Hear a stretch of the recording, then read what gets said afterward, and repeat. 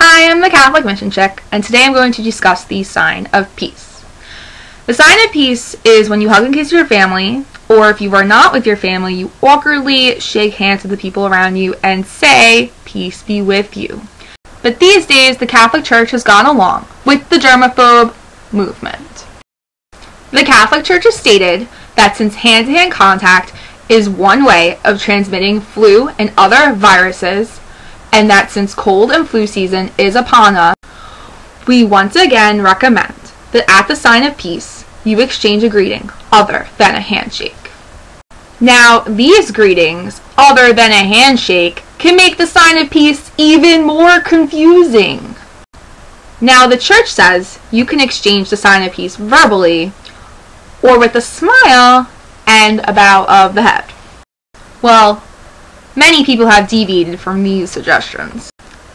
People smile and do the wave with the hand thing, but they don't want to shake your hand.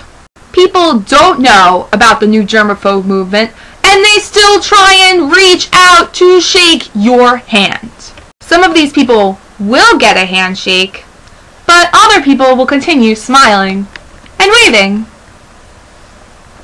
Well, sometimes I go to church by myself and I get like anxiety when the sign of peace is coming because I don't know who to turn to first, and I look around and see if they're with their families, and then when the sign of peace comes I turn to whoever, and then I may get the awkward wave and smile or the handshake, and then I feel bad so I just give them a handshake, and then maybe they'll just won't get a sign of peace from me because all of a sudden the Lamb of God comes on and I'm just like, crap, I didn't get to shake your hand.